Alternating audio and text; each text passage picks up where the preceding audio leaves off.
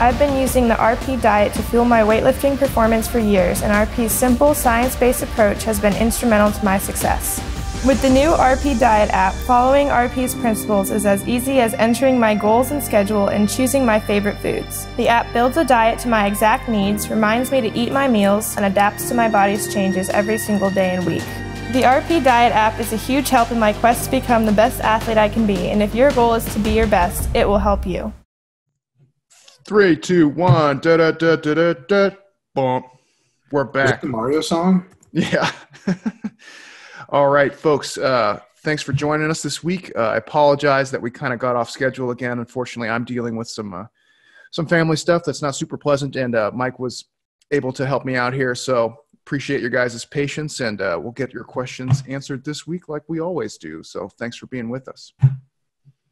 In an erratic and untimely manner. All right, so here's the deal.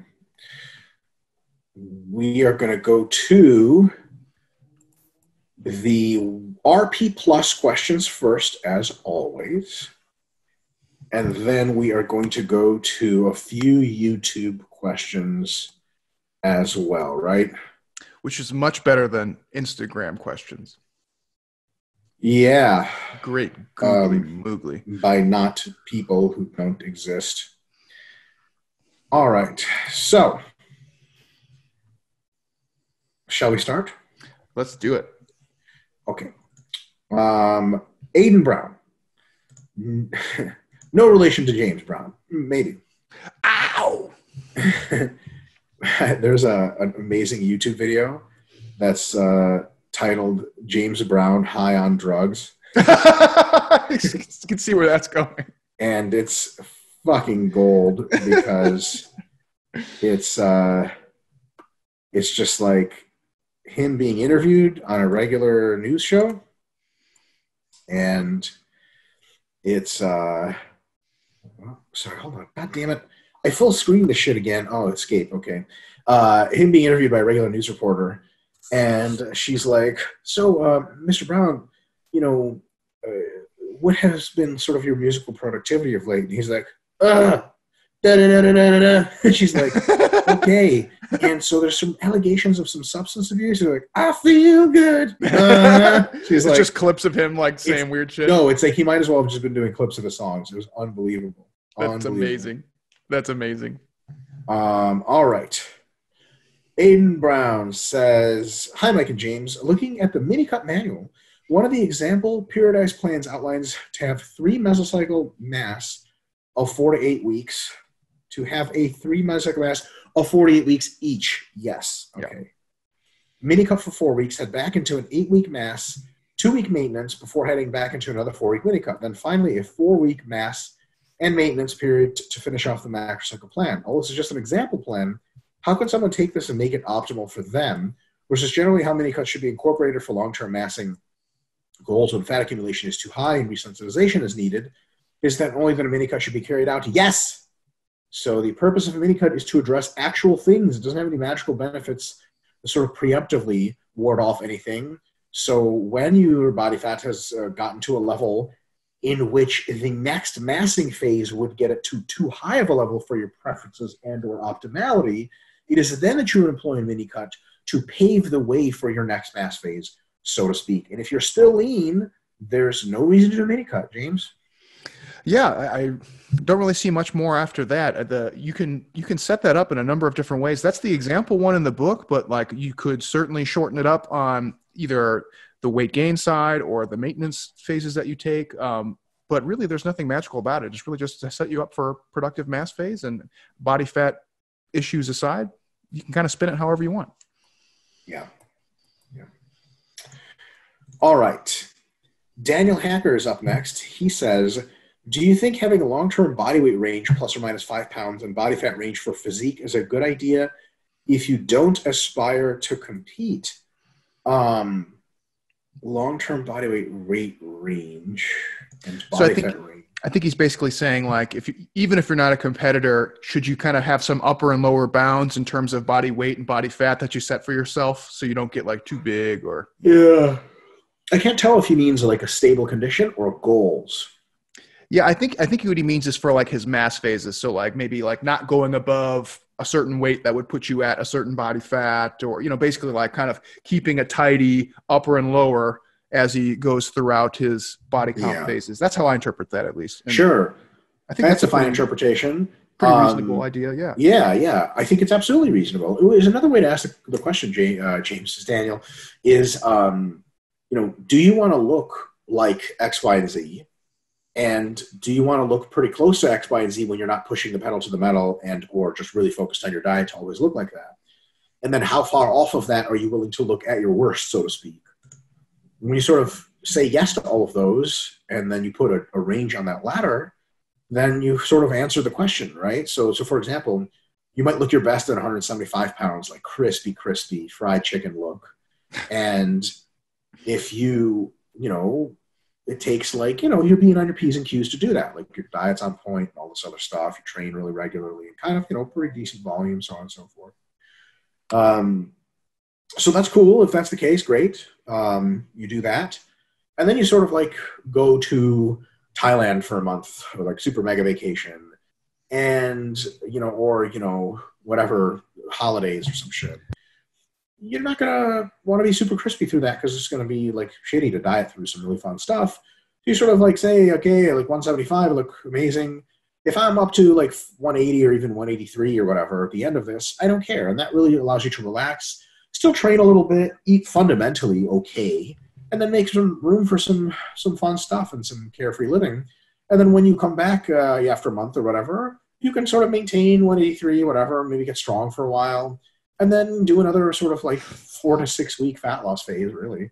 And then get back down to 175, super crispy, and then sort of walk around and flash your bare abs at people. Yeah, and I think that's a good way of setting up kind of your life priorities where you know that you don't have to get leaner than a certain amount because the pain and the cost to benefit of time spent doing dieting and suffering is just too shitty. And if you find that you get a little too pudgy, you start to feel self-conscious and not great about your body comp and your fitness. Those are all perfectly reasonable boundaries you can set for yourself. And that's very similar to kind of what I do, except I don't really go up and down anymore. I mostly just kind of do what I want. And then the other half of the year when I said, that's above my comfort zone, I go back down to my comfort zone and then I cruise for a while. So same idea, basically. Yeah. All right. And he follows up with asking, tied to the broad question above, can you shit test my long-term mindset / goal for my physique training? I have set a body weight range goal at a certain body fat with set by rep performances in many of my lifts. My train of thought, this might be really dumb, but I'm sure James will tell me. Because, I'm the asshole, right? I'm the bad cop. You were on an asshole streak last time, man. Holy shit. Man. Is that my train of thought is that I will push my body weight up over time, always at a reasonable pace, taking maintenance phase, mini cuts, and easier long cuts, until I can hit these numbers. Once I can, then I will maintain at a higher body weight, and then do a real cut diet to get down to 8 to 10% fat while still being able to hit these numbers. I'm not too far away from these lift goals. Most lifts are just 5 to 10% higher than what I can do currently. That's totally fine. The 5 to 10% seems reasonable. What I will say is, once the part here is, I will then maintain at a higher body weight and then do a real cut diet to get down to 8 to 10% fat while still being able to hit these numbers. You might not be able to hit these numbers at the time that you diet down, but it might be a couple weeks later when you recomp glycogen, drop fatigue. Sure. And if you really want to eventually get to being at 8 to 10% and hitting those numbers, you might have to get considerably stronger than when you initially hit them at a higher body fat, James. Yeah, I think other than those kind of like acute performance related things, which can kind of wax and wane with your body weight, I think that's a perfectly fine strategy. I don't really see any major problems with that. Some lifts, just keep in mind, like there are some lifts, like bench is a good example, where if you lose a whole bunch of body weight, your performance is very hard to maintain. That's just normal. But other than that, I don't know, it looks pretty good to me. I don't know why he thought I would be so critical of that. Jeez, you guys think I'm a curmudgeon-y asshole. Mm-hmm. You're a curmudgeon-y asshole. Damn it. All right. Bassam. Naughty. Basm. Hey, boy. Hey, boy. Bassam. Tell you what. Hey, Docs, Mike, and James. Thanks for answering my last week's questions. Love your new haircut, James. Looking good. Also, thank you, buddy. Thanks, guys. I pay money to come on a site to get called an incel. Seems like a good deal to me, Bassam. You know you love us and we love you back.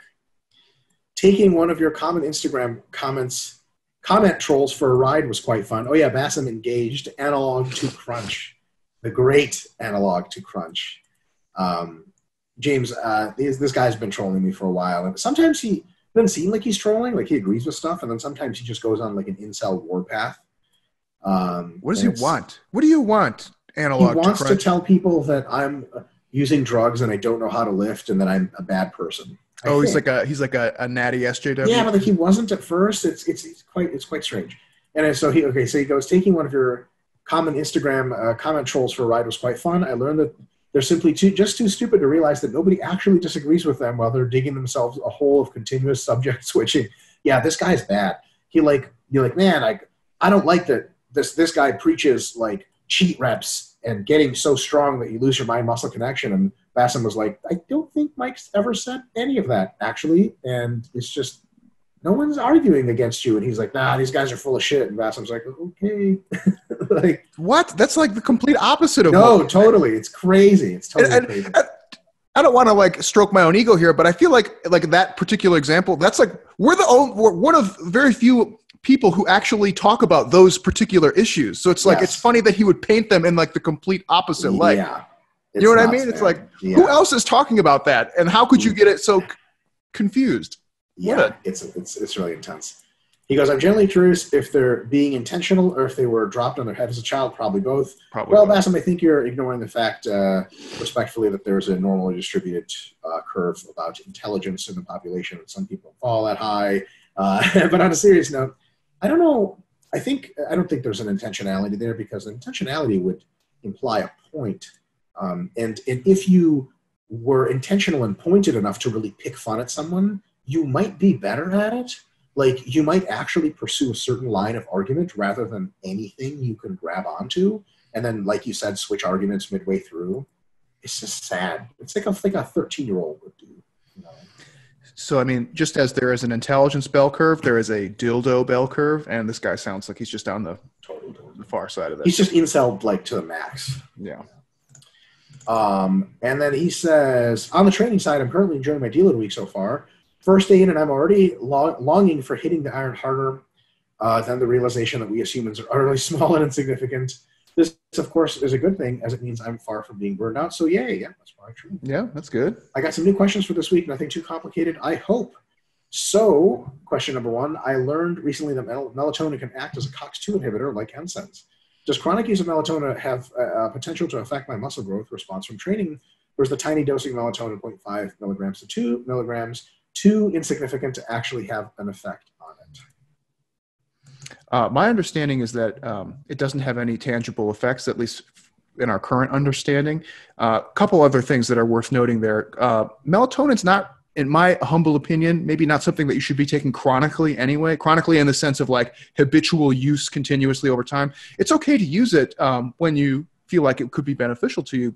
And I harp on Mel. Mel does that all the time where she'll just take melatonin like all the time. I'm like, it's probably not good to do that. I don't think it's, maybe I should rephrase, I don't think it's bad, but I think it might not be serving its purpose if you're constantly using it all the time.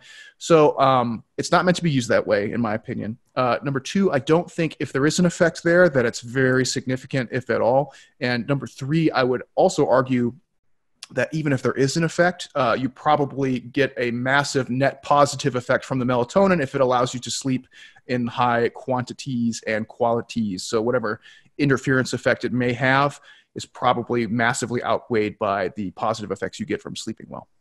That would be my guess. Yeah.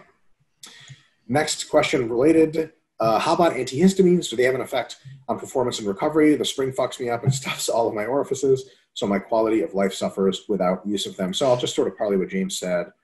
There's no direct research that I'm aware of on muscle growth and antihistamines, although I suspect there's no relationship. I've used antihistamines for a considerable amount of time. As a matter of fact, actually, when I was living with James for several years, James has a cat, and I'm allergic to cats, so I use antihistamines for 2 or 3 years straight. And I did not really notice a reduction in adaptation that was sort of palpable, for sure. But, who knows? NF1 doesn't mean shit. I don't know of any studies on that literature, but I will say that if you take all the cortisol dumping you'll have from being fucking miserable and not just the quality of life reduction, but the sleep interference that high allergy levels can have. Yeah. It's absolutely almost certainly worth it to take antihistamines. They put me on my ass. Like, I sleep like a child. And that alone probably boosts my recovery, because there's no way I'm not getting some decent sleep on antihistamines. Yeah, and some antihistamines, like if you get the like the pseudoephedrine, the behind-the-counter kind, actually have like an amphetamine effect, can actually feasibly boost your performance in some cases, which is maybe not what you're going for. The only thing I think that's worth talking about and having a significant performance decrement are antibiotics. Antihistamines, outside of maybe just some lethargy, I don't think there's anything there. Antibiotics is one that people will definitely notice, especially like if they have a competition coming up. It's generally best practice to avoid the antibiotics before competition when possible. And you see MMA fighters all the time. They'll get like MRSA or something like that, and then they got to take antibiotics, and then they say in the post-fight, like, oh, I had to take antibiotics. I felt like shit and tired all the time. But that's really the only one I can think of. Mm-hmm. He goes, thanks in advance. And of course, I can't leave without continuing this nuclear Russian Jew versus Russian Arab debate / alpha contest. I love it. Mike, you do have a good point when you said that my name in Russian is wrong and should sound like Maxim or Vadim. James, that's where you get Basim from. Okay, gotcha. Mm-hmm. I never actually thought about this, as I've just been called that my entire life. I'm actually going to ask my mom why it's Basim and not Basim in Russian. I think she told me a long time ago that she would call me Basa, like Vasa, and the im just kind of appeared. That's pretty interesting. So I concluded that my name in Russian does not follow the rule of names, probably because of its non-Russian origin, and therefore can be an exception. Yep, absolutely. Fair enough. Also, how does one pronounce Israel in Russian? I can't seem to actually figure it out. It's Izra'itil. Mikhail Alexandrovich Izra'itil. That's like still pretty phonetic. I mean, I don't speak Russian, but that's how, like, it's actually more phonetic than the English pronunciation. Yeah. Izra'itil. Because in English it should be Israel. That middle E should just be gone. There's no goddamn good reason for that thing. I think it's just to relate me more to the nation of Israel. There you go. All right, and he says, anyway, hope you two have a fantastic evening and nothing suspiciously bad happens to you in the next 3 days. Well, it is a devil's night tonight. Yeah, that's right. Actually, James, because of your hairdo, you're good. Thank you. Yes, I use the same cat buzzer that I use for Piccolo. I use on my head. That's how I cover. That's excellent. I hope you get some kind of weird cat disease that we can't help you with. Dick, you wish me ill that badly? God. Well, don't worry. Any ill I can wish you. Oh, sorry, what were you saying? I was going to say Brazilians actually have a common disease that's caused from cats. What's it called? This is gonna bother me. It's something you can get from cats from when they from their interacting in their litter box, and it can cause like hypersexuality amongst other things.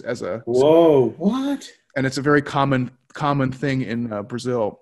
God, what's it called? This is gonna bother me the rest of the night until I figure this out. Shit. I'm gonna Google it right now because I know toxoplasmosis. Toxoplasmosis, yes. Babies can get it and stuff. Mm-hmm. Hypersexuality sounds great. Sounds very Brazilian. Yeah. All right.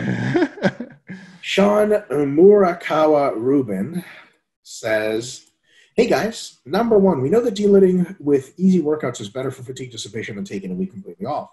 Does this also apply to joint and connective tissue recovery? Oh, especially applies to joint and connective tissue recovery because getting blood flow to the muscles is not terribly difficult, but getting blood flow and pliability to the joints and connective tissues is much harder, and thus physical activity and a warming of the area actually helps much more. It's almost the entire basis of rehabilitation, not the entire, a big basis of rehabilitation. For sure. Is to get the areas mobile. Go ahead, James. Yeah, there is something to be said with the connective tissue stuff where some time off can be warranted, where just doing light sessions might actually be contraindicated, and that's when you have like severe inflammation, like if you have like tendonitis in your elbows. So he actually gets to that. He goes, my elbows and the surrounding areas are nagging me quite a bit. And to my layman intuition, it would seem like a complete break would do better for healing them than light training. So here's the thing, Sean. I think that if they nag you so much that a deload workout won't make them better, then you need to do two things. One is for sure take a week off. And secondly, take maybe 2 or 3 weeks off of the movements that hurt them, possibly even the body parts that hurt them or the muscle groups, and reconsider your program design and exercise selection and execution so that you don't run into this problem. In other words, I would not like for you to end up in a situation where for your lower body and other parts of your body, every 6 weeks when you deload or whatever, you do light training, but for elbow involving movements, you always, every 6 weeks, every time you deload, you do no training. Like that does not indicate an underlying condition that's really good. You're like, it's like if you have this just disgusting infection on your knee and you just always shower by wrapping it up in cellophane. And people are like, dude, shouldn't you get that looked at? And I'm like, no, it's okay. I just wrap it up and then I can shower the rest of my body. I'm like, yeah, but I think the local issue is probably a problem that needs its own attention. One of our friends more or less did that, Alex, when he's like cut his hand and just left it in a glove for. Oh, God, I hate this. A couple other things too. So this is one of the reasons why Mike and I are really big on finding pain-free workarounds when you're having issues, right? So we usually say if something's causing you pain, or even if you're not like, it's not pain, but it's like inflamed, I can tell it's inflamed, right? Or something like that. We usually say, try and find something else that doesn't cause that same pain or irritation. One of the big benefits being most obvious is that you can continue training, right? So you can either get stronger or keep getting more muscular, and hopefully in a way that's not exacerbating the injury.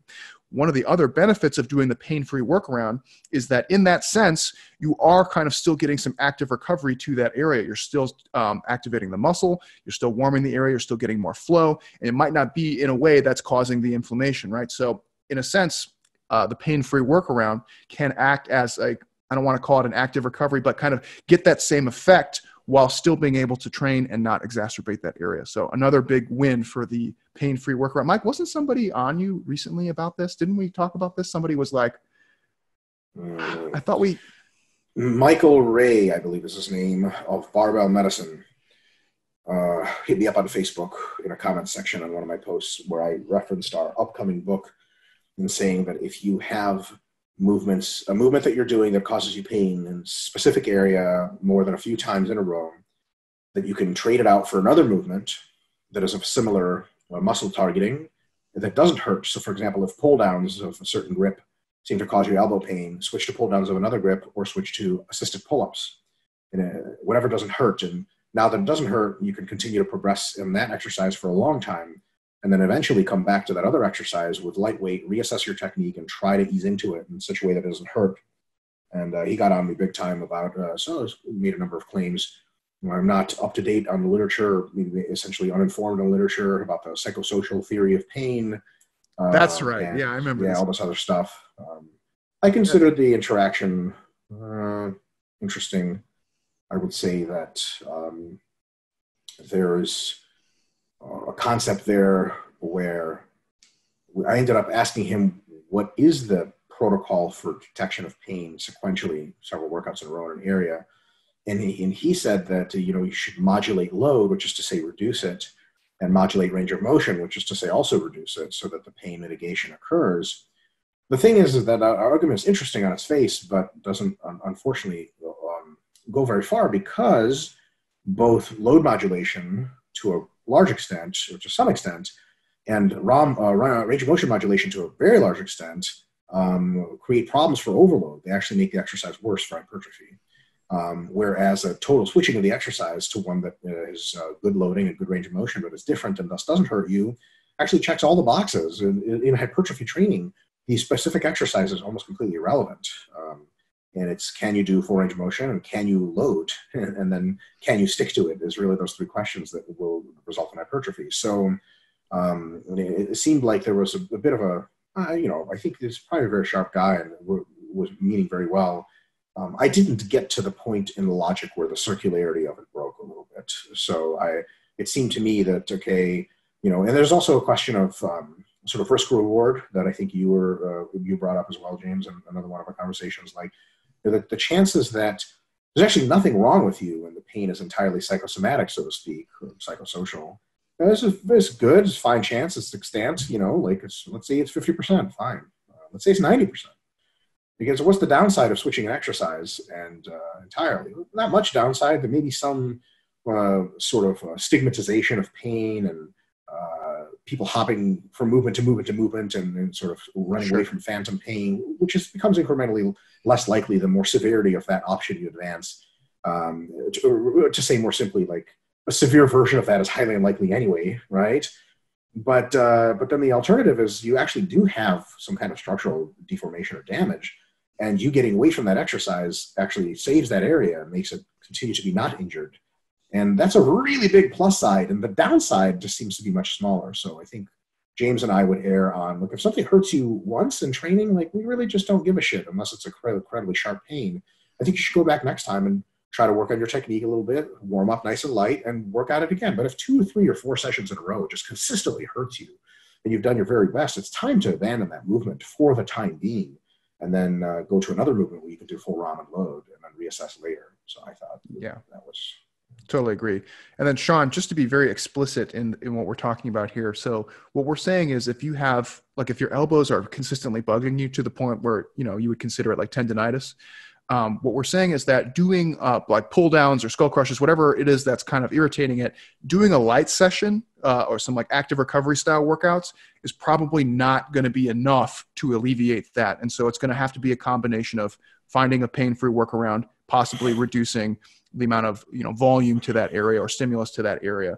But what you can get away with for your muscles, like you can do a couple light sessions, usually you can bounce back. You can do a deload, usually you can bounce back. Your joints sometimes just take a long time, and just doing a couple light sessions might not be enough to get you back on track. And that's why we kind of push people towards the workaround. So you can, because there's a time series problem where what you don't want to do is have to stop altogether to make your elbows or whatever stop hurting. So you want to keep making progress, and probably the better way to do that is to find something you can do pain-free. Mm-hmm. All right. He says, number 2, you guys have mentioned how, for example, 200 by 8 at RPE 7 is roughly equivalent performance to 205 by 7 at RPE 8, and so on. This has always confused me. If they're equivalent, then why do we say we progress from one to the next, micro to micro? So that's actually a very easy answer. RPE 7 is more stimulative than RPE 8. It is maybe equivalently impressive, but it's more difficult to pull off. So because your RPE just sort of determines the magnitude of stimulus that you're imposing anyway from RPE 5, so to speak, to RPE 10, right? During the course of a mesocycle, you move from lower RPEs. We're usually used to saying RIR, right? I was going to say, I think we maybe got that one backwards. Yeah. But, just an RPE language, just to keep it consistent here, you go from RPE sort of 6 to 7, 8, 9, 10, and then deload, right? So, if you had 200 for 8 at RPE 7, and then you moved in 205 and got 7 reps at RPE 8, if they're roughly equivalent, okay, sweet. But remember, they're roughly equivalent, but you probably accumulated some fatigue between one and then the other. So thus, actually, while your performance is the same, your underlying fitness has increased, right? You're basically saying, like, I'm 1 week deeper into my program. I'm 1 week more cumulatively fatigued, assuming you're training above MEV, fatigue accumulates. But I can still perform the same, right? So if you actually continue to perform the same, but your RPEs are declining, right, or perform the same as far as relative metrics, your RPEs are declining and fatigue is accumulating, that actually means your underlying fitness is improving, right? So why do we progress from one to the next and micro to micro is to chase the RPE target, because RPEs falling through the mesocycle make sense in a variety of ways that we have described in many other different answers. So we can always review them if you want to ask sort of next week's follow-up of like why do falling RPEs something we want out of a hypertrophy cycle for chasing optimality. Then yeah. And then Sean, just also keep in mind, right? You're right. Sometimes it is kind of splitting hairs here, and it can be difficult, but it's very difficult to evaluate, a long-term progression across a mesocycle just looking at one set, across a variety of things that you could be looking at. And so Mike already explained kind of the fitness fatigue paradigm aspect to that, where basically your performance kind of stays level.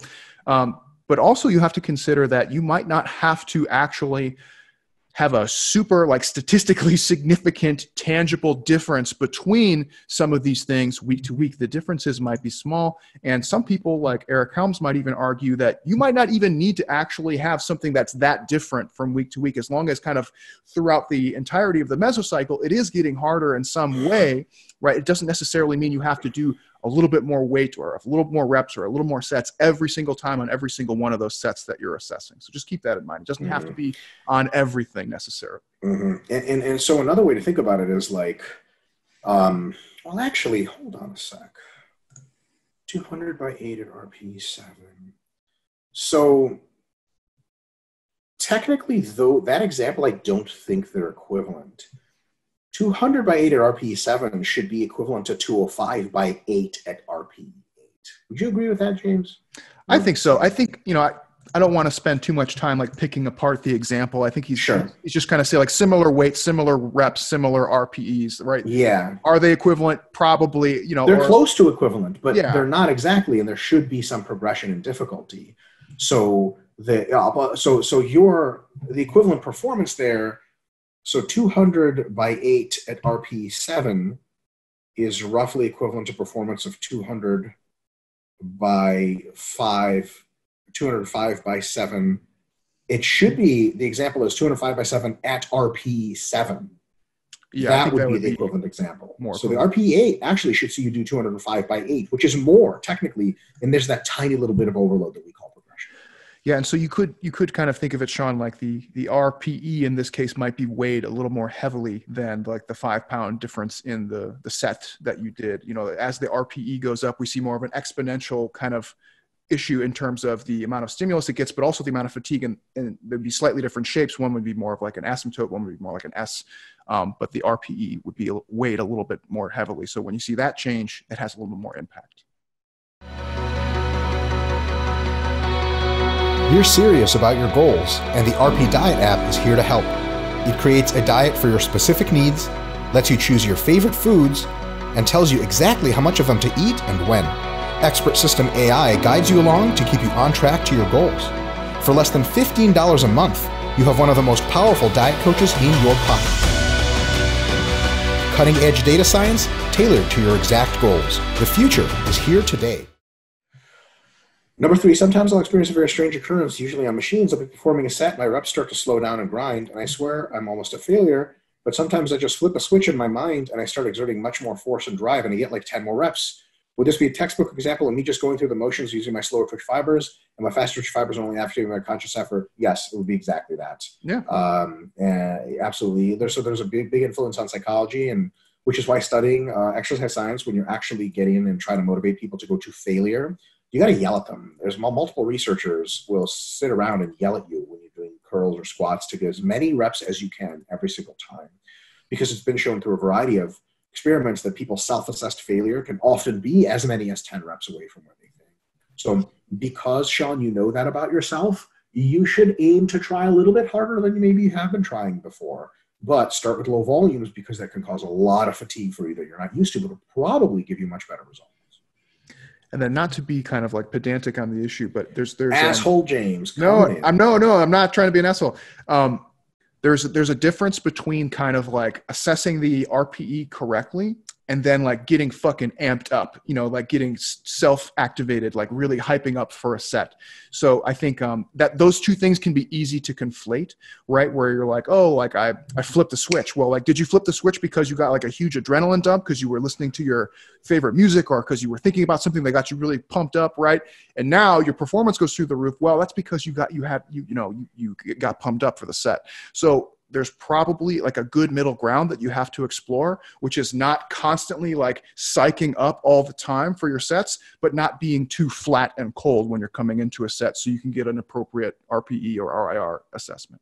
Yeah, a training intensity. Yeah, exactly. An intensity for training rather than for competition. Yeah. All right. Tony Drotnell says, hey guys, this new public YouTube format is a real emotional roller coaster. As excited as I am at the promise of more Marcos, I'm definitely missing the exclusive RP Plus only secrets you guys no longer share, like the perfect cue to hit your inner, outer, upper pecs during one-arm cable flies, or how Work is progressing on the giant world-destroying mechanical octopus. Tony, you know nothing of the octopus, and you will cease and desist. Yeah, shut up. The octopus comes for you first. I've been wondering the following recently on a sanity check from you guys. Would it be reasonable to surmise that both isolation movements and movements affecting smaller muscle groups require more frequent and radical variation to remain effective as compared to compound movements and movements involving bigger muscle groups? Very minor grip/stance and rep changes seem to stave off staleness of big compounds for extremely long periods of time, but don't appear as powerful for increasingly isolated movements. What would the major factor be? Simply the amount of muscle mass full stop, or more so because there's a greater diversity of insertions, fiber types, fiber bundles at different angles, neural coordination, etc.? I'm more skeptical towards the former. As more advanced individuals tend to benefit from greater variation as their muscle size increases. This may simply be a result of getting caught in the forest of confounders. Honestly, Tony, I have no fucking clue. I do suspect that as the complexity of the exercise and the muscles involved is higher, variation is presenting a much more notable difference. Whereas, like, if you have wrist curls, it kind of doesn't fucking matter how you do them, but unless you do them very differently, it's just hitting the same shit over and over the same way. That's a very good idea, but I would just be pure speculation on my part, James. I'm not sure either, and I have basically the same kind of answer that Mike did. I think because isolation movements, you're just more limited in the kinematics aspects of it, where you can only do like a bicep curl in so many, like if you're doing it like in real pure isolation, like a preacher curl, there's only like so much variation you can do in that. And then after that, it's going to be more like volume intensity modification. Same thing like machine, even like a pec fly, right? There's only so many ways to do a pec fly that you can really tap into that variation potential, where there's lots of different ways to do a bench press, something like that. So I think if you're looking at isolation moves, especially like machine isolation moves, there's just at some point they just probably peter out in how much you get out of it. And then the MEV basically for that movement just gets so high for you to get anything out of it. It just becomes kind of a waste of time for you. So I'm not really sure why that is, though. I would guess it's probably has to do with the planes of motion and the kinematics that you're just moving in. They just get stale after a while. Mm-hmm. Okay. This one, this is a mouthful. Fuck. So, Agne, maybe. I suspect my first guess is that you were Lithuanian, but that's my only guess. That was my Forrest Gump voice. That's my only guess. Hi, man. You got some of that acne on your face. Hey, man, you better use some Gyroscoute on it. All right. Jasiu Kevi Siute. That was pretty good. Jasiu Kevi Siute. Shit. Let me know how I did. I just pretend to be Icelandic when I pronounce shit like that. He goes, oh boy, I can't wait for you guys to butcher my name. I have to spell it out constantly where I live. Not that it matters, but I do believe this is a female. I remember seeing the profile. Agne. It's like Agnes, maybe. I think it's like Agnes. Yeah, exactly. Let me plug this last name. Let's see if my guess was correct. Plug this last name into Google. See what kind of Lithuanian shit pops up. Google's going to be like, what the fuck? Let's see. Okay, there's a, wait. No way. There's like a YouTube channel with some kind of singer. Oh. It's the exact same name. Nope. It's just the person's we found Agnes favorites and liked videos. Peaches, the Hello Kitty, the talking cat, low carb whoopie pie. Ooh, that sounds yummy. Excellent. God damn it. All right, let's do this. Ooh, there's LinkedIn. Holy. Quit being a creeper. Ew, no, this is public information. I know. Oh, I got it. I have moved from Lithuania to the Netherlands. Oh, you called it. Boom. You called it. That was amazing. Unbelievable. I can't believe you pulled that off. Butchered the fuck out of her name because Lithuanians pronounce their shit like nobody does. I can't believe you pulled that off the top of your head like that. Unbelievable. Anyway. All right. I have a question about activity trackers and how accurate they are from your experience. I'm doing a female physique template 2 times a week. I started first time January 2019 and had great results with it being right after ACL reconstruction / meniscus tear and doing squats at 50% of my 10 RMs. 17 pounds lost together with RP fat loss on the app. Soup. Cool. Nice. I finished all the mesos and went back to CrossFit 5 times a week and weightlifting once a week. I've overloaded my knee, which resulted in stopping any activity for basically a month until September. Oh, boy.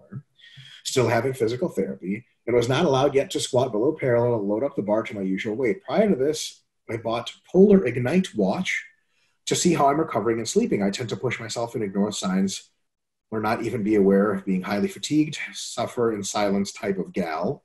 Okay. Well, the strongest human of all times, also from Lithuania, Žydrūnas Savickas, also suffers in silence. Actually, I think he makes other people suffer by being the strongest thing that ever was. Because everyone wants him to press them over his head, and he can't do it because of his training. He's like, I would love to press you up, but I just can't. Yes. Sorry for my training, but I cannot have excess fatigue. I love it when they used to interview him before he, like, every single one of the 10 RL Classics he won. Kazmaier would be like, Big Z, how are you feeling, buddy? Are you feeling like a winner? Are you going to win the RL Classic? Yes. Thank you, Kaz. I'm feeling good and hopefully winning this year. But competition is very strong and Brian Shaw look very good.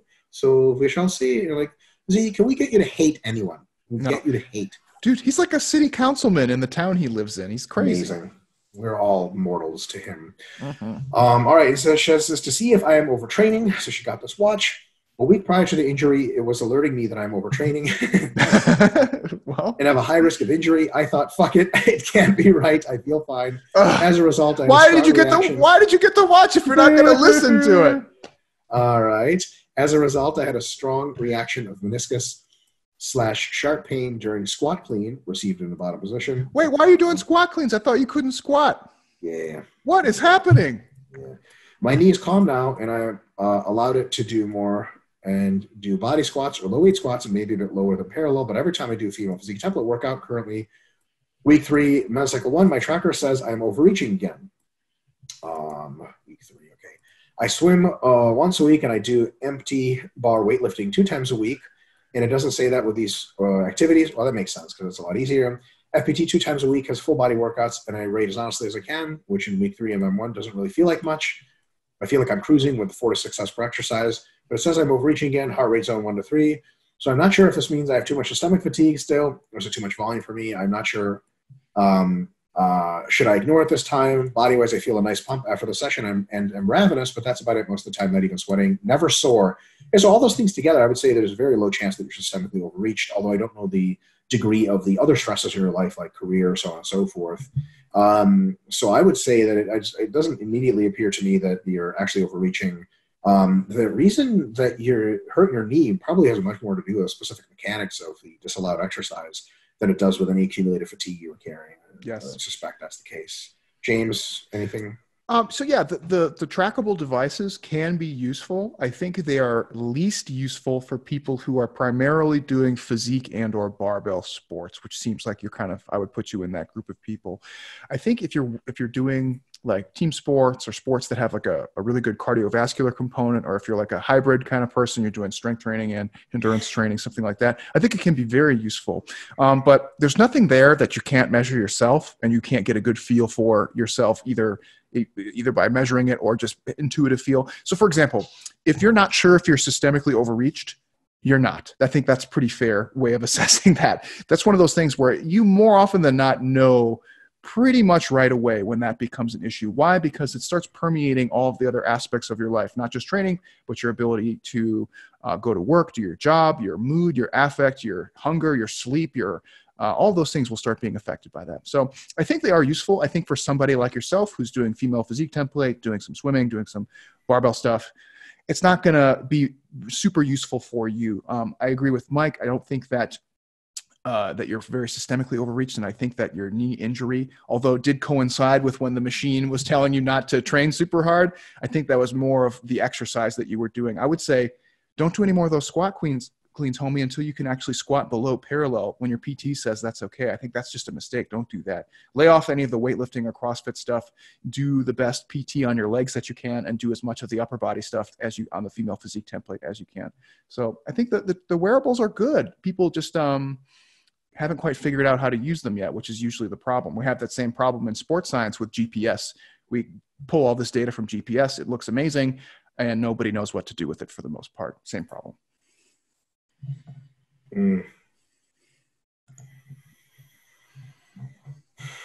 Best of luck. Yeah. Just don't do anything that is contraindicated by your therapist. Yeah, that's the bigger issue, I think, with the knee stuff. Just don't be too quick to try and get back to weightlifting. I think that's a big mistake. I made the same mistake. I have the authority to like bitch about this because I had an ACL tear from rugby and I was doing the same stuff, trying to squat, trying to get back into like clean and jerk and snatch. And what happened? I just kept delaying my recovery of my knee injury. And all that caused it was for me to have one really big buff leg for a long time and one skinny leg for a long time because I would just favor the one side over the other instead of actually just doing the PT that I was supposed to be doing and doing more unilateral work. I ended up setting myself back. So don't do what I did. Don't do what I did. Famous James Hoffman advice. That's a story of my life. Don't do what I did. For real. All right. On to YouTube, yes? No. YouTube's not terrible, actually. It's way better than Instagram, apparently. All right. All right. Do you have it actually pulled up on your screen? Can you? Yeah, I sure do. I'll just rant it hit the share button. Ooh, I've got some porn pulled up here. Oh, well, yeah, no, don't hit share then. Whatever, if you hit share, it's going to show like whatever you got going on the screen. So don't do that. Hold up. And we're good. Hold up. Share. And then it'll kind of prompt you the screen you want to share. Share. Does it work? Yep, there we go. Perfect. All right, so let's see which one we should pick here. This is from last week's. So I'm looking at the suggested ones on the side. Why you should do intermittent fasting? Joe Rogan featuring GSP. Like how that just came up right away. This is apparently stuff I should be watching, including my own RP Diet 2.0 videos. I don't know if it knows. Cornelius. Yeah, some jiu-jitsu, some Douglas Murray. The vegan debate. Where's Douglas Murray? There he is. All right. So let us go to, here's an interesting one, James, for you. How much of an effect does one night of bad sleep have on gains? And to what extent can you make up for lost sleep later? And this is by Trifroze. Yeah, that actually is a really interesting question. I'm not sure. I don't know if it's something that you can actually quantify. I don't know if it's something that we could even measure to any realistic degree, especially for like hypertrophy training, because it's like, how much hypertrophy do you actually get from one session to begin with? Who really knows? It's hard to say. So I don't know. To what extent can you make up for lost sleep later? It's also very difficult to say. Now, I think from a systemic point of view, like if you're looking at like systemic overreaching markers, I think it could probably do you pretty well if you got if you banked some extra sleep. If you had maybe one night of insufficient sleep and then you got a little extra the next night, I think that probably works okay. On the local level, I'm not sure if that works at all. And what we actually see with sleep, which is really interesting, I don't know how well these two things are connected, so bear with me, but in the example of learning, we know that sleep plays a really, really big role in your ability to learn new things, whether it's knowledge or motor skills, a variety of things. And they've actually demonstrated that if you are trying to learn a new task, maybe a motor skill, for example, and you miss sleep that night, it was mostly an all or nothing effect. If you missed the sleep, then you missed out on your learning opportunity. There could be similar things that happen with fitness where you might actually miss out on a substantial amount of opportunity if your recovery is impaired by sleep to that degree. I don't know. That's just me speculating. It's an interesting question. Not sure. What do you think, Mike? I just wouldn't worry so much about one day, for sure. Can you make up for lost sleep later? I think James has already sort of outlined you really can't in any meaningful way. You can get a really good night's sleep the next day, but there's no getting it back. What I do is I try to reduce the degree of disruption. So, for example, James and I travel all the time. James and I have a Friday in a new seminar country routine where we show up to the airport or we show up on an airplane in the morning to another country, another time zone, really different time zone, after shit or no sleep on the plane. And usually we show up at different times. We're flying from different areas. And we sort of meet up at some point. We haven't gotten down exactly the routine of fuck around until the Airbnb lets us in because there's like that's the worst part. Sometimes they have 3 hours. That's the worst. You guys just have to walk around London. So, and then what I do is usually I'll train, and the training is heavily modified, mostly machines and lots of caffeine. And then after training, get a nice meal. And then really the priority is get to the Airbnb, have some more caffeine to stay awake so that I don't fall asleep too early to try to recalibrate to the new time zone. And just relax, like James and Dr. Mel and Dr. Gabby and I will watch like TV in a foreign country and laugh hilariously at accents and stuff. Like the real bad idea is if you're staying up, it's just to further put stress on yourself. I think at that point you sort of in for some stress, try to relax as much as possible. Yeah, totally. So I think the sleep we usually think of training in a chronic sense, right? Where you have to just do a lot of training consistently for a long time to reap any reward. The same thing mostly applies to sleep. You have to just have a good lifestyle to balance out the training. So like Mike said, don't think too much about like the effect of one night or one day or something like that. It's probably not a huge deal. Yeah. I like somebody, one of the comments, Sam McTavish, is James wearing an All Blacks training singlet? Fuck yeah, I was, but yeah, my heart hurts. They got knocked out. Hold up, this guy goes, thanks guys for putting out this content on YouTube, Workout Unleashed. He said, I greatly appreciate it. Helps me get through my downtime between clients. Also, James, I noticed the All Blacks tank top is probably worthless now that we got beat by England at the World Cup. I know. It was so heartbreaking. We were able to watch while we were in Ireland. Tough love. I got All Blacks today. You can't really tell, but look at this. Can you see my mouse or no? Yeah. Look at this review. Yeah, it's really Terminator Dark Fate review. Yes, it really is that bad. I always kind of want to see the Terminators, and the reviews always come out before the movie, and I'm like, nope, guess not. Yeah. The last one was okay. Dun dun dun dun dun. Dun dun dun dun dun. I was too young when I saw Terminator 2, and that music scared the living shit out of me. Terminator 2 scared the shit out of me because I remember I came down. It was my dad was watching it. And I came into the living room, and it was the scene where the fucking Terminator had the blade arm like cutting through the guy's face. Oh my god! And I was like, yeah. I did not deal well with that shit. I was way too young. The music for Terminator, I would actually probably listen to that in my car, just like the entire composition. I forgot who made the Terminator. Hold on, let me look this up super quick. Terminator 2 soundtrack. It must be one of the famous people. Hans Zimmer, maybe? Let's see. It doesn't even fucking say who made it. Brad Fiedel. It's fucking brilliant. Brad Fiedel. Yeah. I'm going to do a really shitty musical impression because I have dog shit for talent. Oop. What were you watching? I wasn't. It's just a random video I clicked on. It happened to be the Volume Roundtable from like 10 years ago or some shit. It's a sassy, frantically clicking look for today's episode. Okay. That the sound they do when like the T-1000 is just like getting shot but nothing's happening. He's walking. It's like, ooh, yeah. You're just like, it's like. That Brad, whatever guy, he just picked the only sound effect that says unstoppable and like bad. It's just, man, again, too young. And I was like, fuck, dude, fuck this. Everyone's dead. Terminator had the same problem that Aliens, the Alien franchise did, where the first two movies were like fucking fantastic and really unique. And then everyone after that was just kind of a rehash of the same shit. 100%. It's a phenomenally narrow concept when you think about it. Yeah. Like, we think about Aliens. You're like, all right, we got a ship. All right, now what else? We got Space Marines on it. Hit me. It's in space. Okay, and there's an alien. Oh, shit. What else you got? And like with Terminator, it's like the only way to make it kind of more unique is to have like a definitive closing to it, right? Otherwise, but play the time travel shit. Always time travel loops, man. Like, hey, you guys remember when you thought you ended the machine holocaust? Like, yeah, well, you did. Guess again. Go. Right. Dun, dun, dun, dun. But it's almost like, okay, like that was scary in Terminator 2, and then maybe a little in 3, but at 4, 5, 6, it's like, come on, man. I don't take the shit seriously. Like, close the series. Close it out. Another guy's going to show up.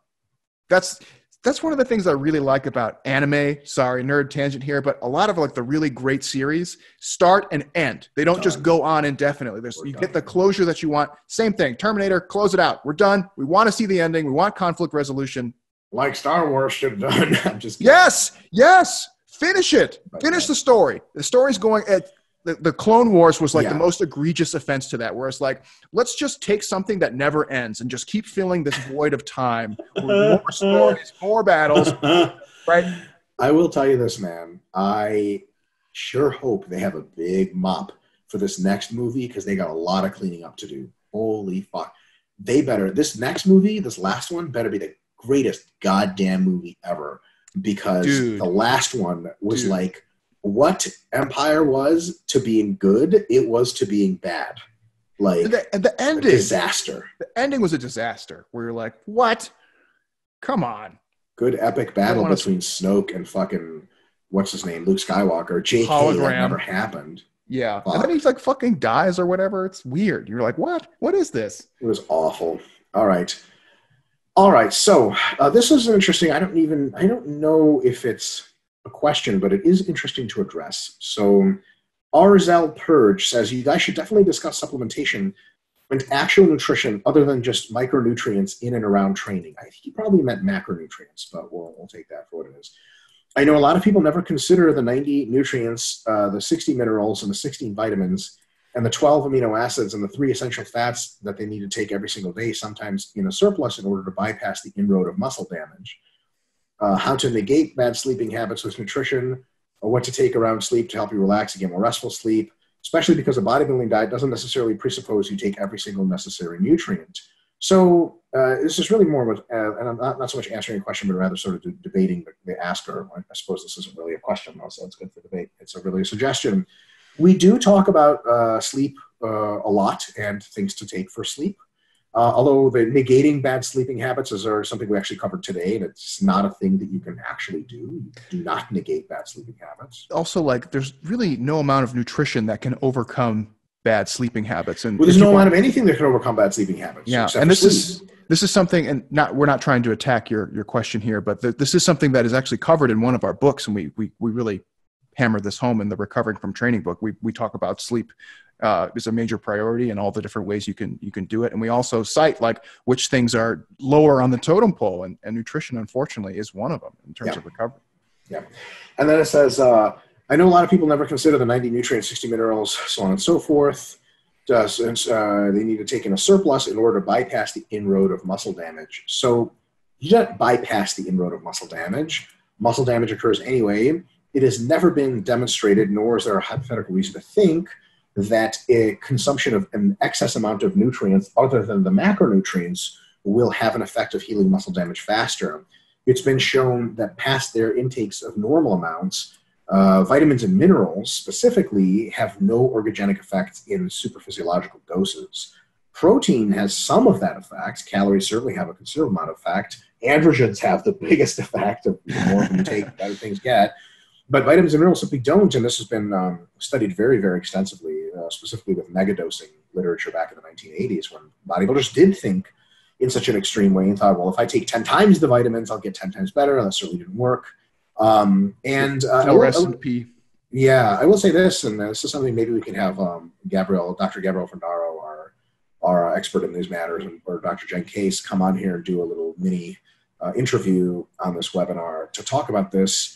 If you eat a relatively balanced diet, macronutrients are in order, you eat relatively healthy foods, and you take a multivitamin every day, your chances of a vitamin and or mineral imbalance that is in any statistically way detectably going to damage your training abilities and or results is incredibly small. It's just something you don't see. I can't tell you how many nutritionists that I've been around over the years, not sport nutritionists, that thought that the improvement in every athletic performance is going to result in, making sure to have this crazy, super diverse diet where you eat all the colors of the fucking rainbow and shit like that. And it's been studied pretty well, and it just doesn't make a fucking, to quote our mentor, Dr. Stone, hill of beans difference. I like that expression. It just doesn't make a big difference because your body's profoundly good at getting nutrients out of food. It's not that difficult to do. This is, in fact, pretty well demonstrated by the fact that people who eat the carnivore diet aren't actually dying and are performing in sport not so poorly. It turns out that, if you eat a relatively balanced diet and you take a multivitamin, you're really just checking maybe 95% of the boxes. I mean, is there a 5% you could benefit from that increase your performance by 0.5% over the year? Maybe. But unfortunately, studies aren't even powerful enough to detect such a change. So I wanted to address this point because there is this notion that if you take an incredibly deep dive into incredibly precise nutritional programming for someone, for example, dieting where you check blood levels of nutrients every whatever number of days or weeks, and you reassert the diet to fix the imbalances, that is going to be somehow way better result of performance. And it's kind of this idea that makes surface level sense. Tremendous waste of time. Right. It makes surface level sense because your body's a machine. If we give it exactly the inputs it needs based on what's deficient, and it's going to work better. But it turns out your body makes a really, really good balancing act in keeping most of its main processes working just fine. And the real sort of maybe not last word, but the real big thing about nutrient deficiencies is until and unless they are clinically relevant and large, they really just are almost irrelevant, right? So, and deficiencies are only relevant in a clinical sense. Are you clinically deficient in X, Y, or Z? And that's really the only time it matters. Yeah. And then if that's the case, usually it's pretty obvious. Like if you're clinically deficient in iron, your work capacity is going to just shoot to the fucking ground. Mm-hmm. Right? It's not going to be like, oh, I could have had better workouts. Like your workouts should be dog shit. Right. So, but and again, in general bodybuilding diet, iron is usually over intake of iron. So something. What do you think? We got one more? We got a short list of questions? Yep, we got a pretty good one here. Hi, docs. This is from L. Hoff. James, you sending yourself questions. Whoa. Who's encouraging? Hi, docs. Dude, can you imagine if we got on here with fake accounts and fed ourselves questions like, Dr. Mike, being that you have one of the world's largest penises and brains, how do you manage? Dr. James, I was wondering about mini cuts. Troll myself. Fuck. You're like, fuck, I hate myself. Hi, docs. After a 50-pound weight loss and maintaining for the last 5 to 6 months, pretty impressive. Nice. I'm thinking of leaning down a bit next spring. I lift 3 times a week and do high-intensity interval training 2 to 3 times a week, as well as rowing in and outdoor, and have built a decent amount of muscle mass on an isocaloric diet. Debating if it would be better physique-wise and performance to make a concerted effort to build muscle this winter before I start a fat loss diet. 5'4" female, 140 pounds. Better physique-wise, really just ask for performance, yes. Almost certainly, it would be better if you build some muscle, specifically if your performance in the lifting is being talked about. High-intensity interval training go either way. Rowing may not change much performance if you gain weight, but may improve. And then debating if it would be better physique-wise is really a value judgment on your part. Depends on how you want to see your physique.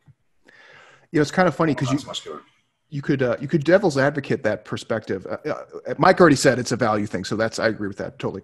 But you could also say like it might actually be better physique-wise to do the cut first because then you'll have the less muscle loss to contend with potentially, right? So at this point, it might just be better to get really lean and then try and gain more muscle later rather than trying to gain the muscle now and then risk or not risk. Well, I guess so, but that you have more muscle to manage, essentially. I'm really splitting hairs here. This is like the splittingest of hairs, but you could look at it from both perspectives. And you could say like, oh, if I just do the weight loss now, it's going to be easy. I don't really have to worry about losing a ton of muscle. And then I can do a really productive mass phase. But it's really just kind of how you want to look and where you want to be in the short and long term. That's really what it comes down to. Yeah. And then she says, also looking forward to the RP Summit. Yay! That's coming up sooner than later. And folks, if you're interested about going to the RP Summit, it's in Philadelphia, Pennsylvania, the city of brotherly love. And it's on November we get a calendar pop-up. Do your pop-up thing. November 9th in a week and a half. And there's going to be already hundreds of people signed up and space is limited. But if you act now, you can, I don't even know what the fuck it costs. So go on the RP website. And renaissanceperiodization.com, or go to RP Strength on Instagram and go through there, and you can come to the summit, meet all of us filthy RP animals in real life. Myself and James will be talking, incessantly about something. James, do you want to do a dual talk at some point? We've never done one of those, a group talk. Like a choreographed talk, like, that's right, Mike, we can talk about blah, blah, blah. And you're like, yes, James, I agree, blah, blah, blah. Like just totally cheesy. Like show hosts. Or we could finish our own sentences. And that's the way it goes. People are like, this sucked. I learned nothing. You guys just delayed your speech for hours on end trying to get the lines right. Dude, that would be horrible. It'll be horrible. But it will be fun. You can check it out on the seminars page on the website. Usually have a good time. And if any of you RP Plus people show up and you don't say hi, we're going to come after you if we find out you were there. That is the worst offense. Yeah, if you're an RP Plus, you better say what's up because you get fan points. Yeah. All right. Well, actually, I was pretty pleased with those YouTube questions. I always cringe because you know how it goes sometimes. But those were really good. We had great RP Plus questions this week. Guys, I apologize. We were a little off schedule. I feel like the last several weeks we've had some scheduling issues, and they've all been my fault. So I'm feeling a little self-conscious about it. But I appreciate your guys' patience and flexibility and letting us do it on Wednesday and not disrupting your weekly schedule too much. So catastrophe aside, I'm planning on doing the normal Tuesday next week. Mike, are you going to be around? Yes, I will be in Detroit, Michigan. Ooh, so fancy. But I will find some Wi-Fi and get a webinar in. Okay, cool. So tentatively on schedule for next week. Guys, thanks for tuning in. We appreciate you very much and keep posting those good questions. Peace.